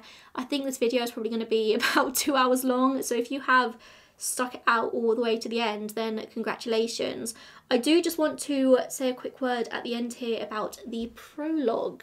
Very famously, the prologue of 1989 has been going around the internet and people have been using it to attack gaylers or people who suspect that Taylor may be queer flagging in her songs. And I have things to say. In the prologue, Taylor says about not sexualising her relationships, not sexualising her friendships with women. I would like to say, I'm not doing that. Most gaylers aren't doing that. There is nothing, I'm not sexualising anything that Taylor hasn't already put in her songs. Sexualisation does not equal speculation. Like, they're two very different things. Speculation about the queer flagging that is very blatantly there in a lot of Taylor's music. Like, I don't understand how people wouldn't expect the queer community to pick up on these things, but of course straight people don't see these things because they don't know what queer flagging is. They don't pick up on it for a reason because they're not supposed to, because it's supposed to flag to queer people. Sexualisation is something entirely different. But hopefully my big old disclaimer at the beginning of this video was enough to stop any people jumping on me.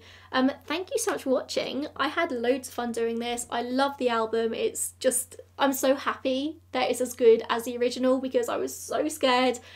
But no, it's wonderful, of course it is. I should never doubt Taylor. I've been listening to it on repeat. Is It Over Now is definitely my favourite vault track. Wonderland is still my favourite Taylor Swift song of all time, but the best re-record is I Know Places. Like that growl she does on We Run, music to my ears, literally. Let me know if there's any other videos you want to see from me, whether the book video, Taylor Swift stuff, anything else you want to see, stick it in the comments, and I will see you in the next one. Bye guys.